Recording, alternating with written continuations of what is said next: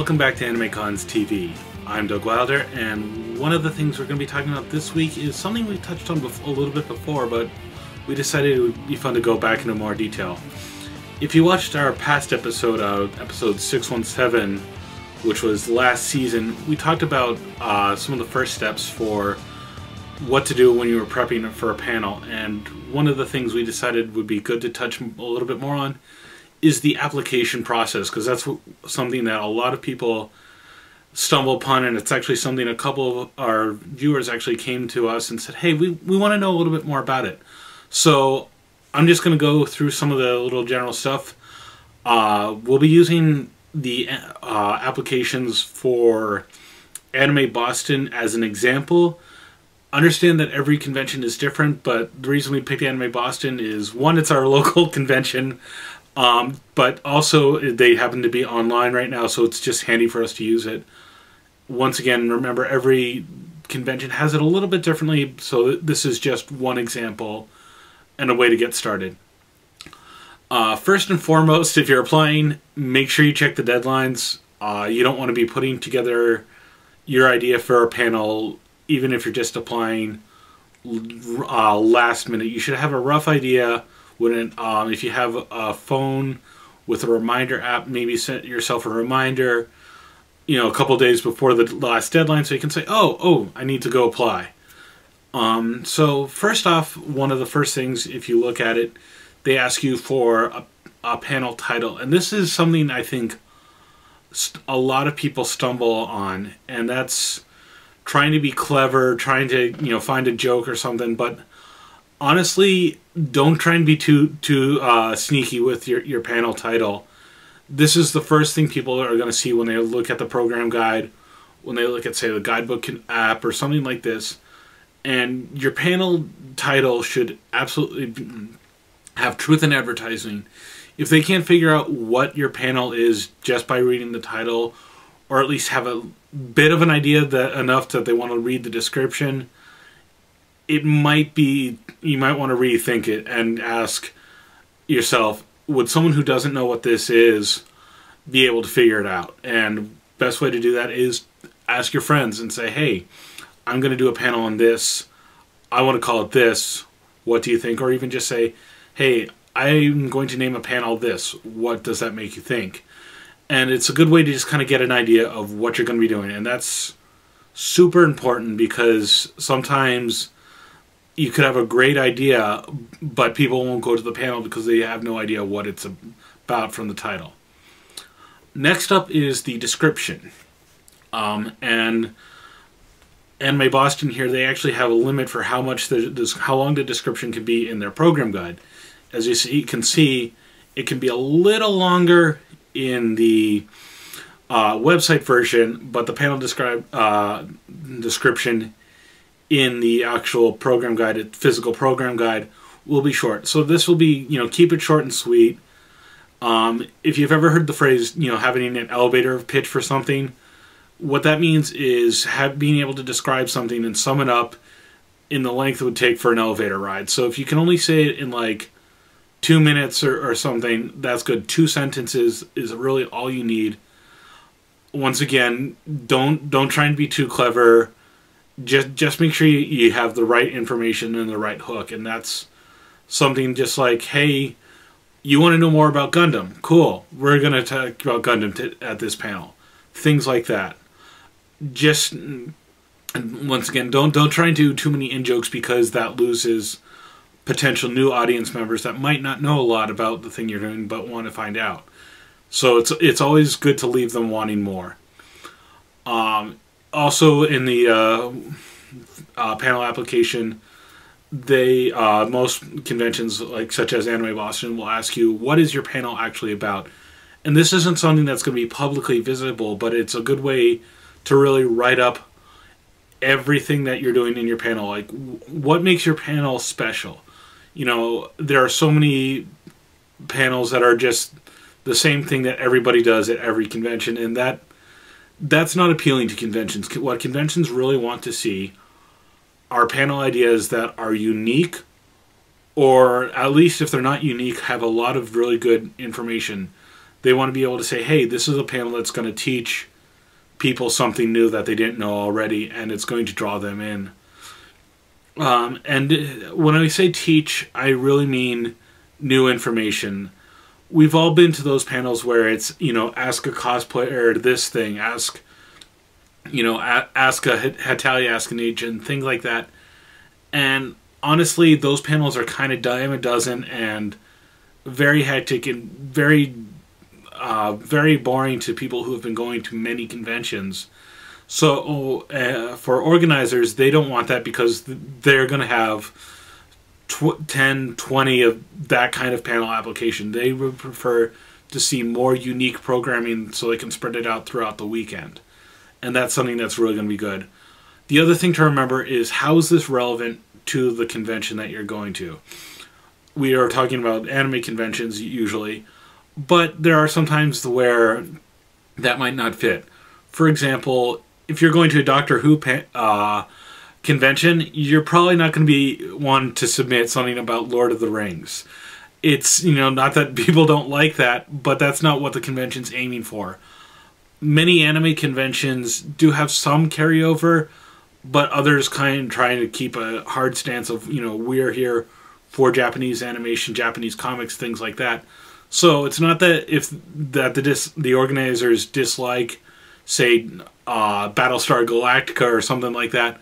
It's just not what the convention's about, and that's really important to remember when you're applying for a panel, is how is it relevant to the convention as a bigger whole. So the other thing I want to say is, when we're looking at things, is they ask you about, say, what time slots you have.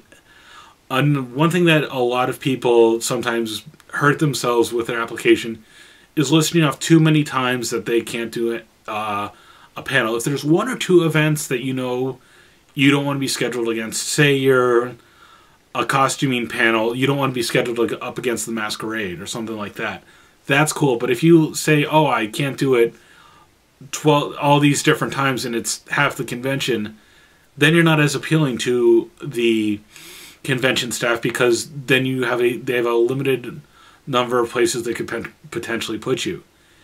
If you're wide open to a broad range of options, then it's much better. You can give them an idea, like what time frame you like. Oh, I'd prefer to do something around 6 o'clock on Friday night. That helps them out because that gives them an idea, but not necessarily constricts them to too many things. Now, the other thing is length, now that we're speaking of time. And if this is your first time doing a panel, or especially your first time trying out a new idea that you have, I would only ask for a block of 60 minutes, which is pretty good time. And if you run out of material, you're not dragging things out too long. And if you have too much, you'll learn for future times that, oh, okay, this is a panel that I can go on for longer. But 60 minutes, 1 hour is a pretty good block of time. And if you go short, as long as it's not too short, generally people are going to be pretty satisfied with what you did. It's just going to, and finally, like I said, just ask, looking for a lot of different times, and the more open you are for time slots, the more appealing you are to a panel selection staff. Finally, one of the other things is, special requirements like audio, video, and stuff like that. Something that's very important and very helpful is to learn the terms of things that you need. For example, a simple headphone jack like this, which is what you would use to get audio out of, say, your laptop or an iPad, is a 3.5 millimeter audio output. Most laptops have a VGA output for connecting to either a bigger monitor, or in this case a projector.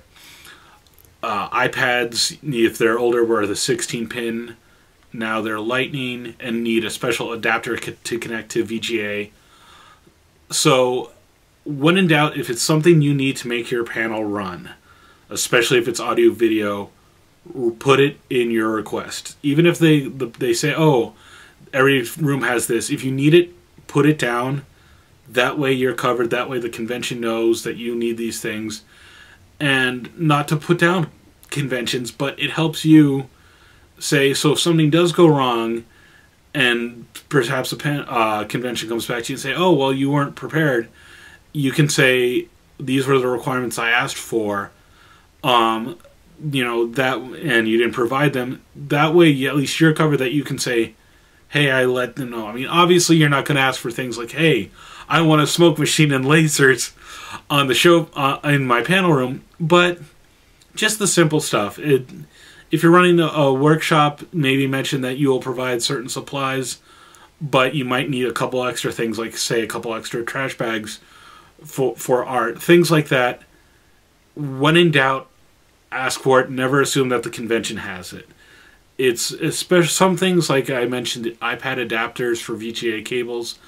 Those are something that not a lot of conventions have handy, but so it might be good to bring your own. But it never hurts to ask. That's a lot of the big things for applying for a panel. Like I said, always ask. Whether or not, one of the things they also ask is for whether or not you'll have associate panelists, you know, people to join you. If you've never done a panel before, I highly recommend getting 1 or 2 people that you're really good friends with, that also know the material you're talking about. It's a lot easier to run a panel if you have someone to bounce ideas off of. So ask for them, and make sure you get their information well in advance of applying. It's not fun to try and have to call a friend 2 hours before the panel application deadline is up and saying, hey, I need to know your contact info. Get it early. And finally, 18 plus. That's another thing that's a really hard topic. And it's better to ask, if you're not sure, I'd say don't put it down, but make a note. Like a lot of panel application forms will have sections that's other information. So if that's something that you think it's okay, you know, if you're not sure, put it as no, but maybe make a note in the other information field that if they would prefer you have an 18 plus panel, for depending on the content you're talking about, that you are okay with making that 18 plus. So that's roughly what we're talking about for panel preparation when you're applying. Make sure you apply on time, make sure you have an appropriate description and title, and make sure you spell out all your needs within the for what the convention can provide for you. That's it for us for this week on AnimeCons TV. As always, feel free to connect with us on Twitter, Facebook, Google+, Tumblr, the whole shebang. And if you have any questions, please let us know. We'd love to hear from you. And until next time, I'm Doug, and I'll see you around.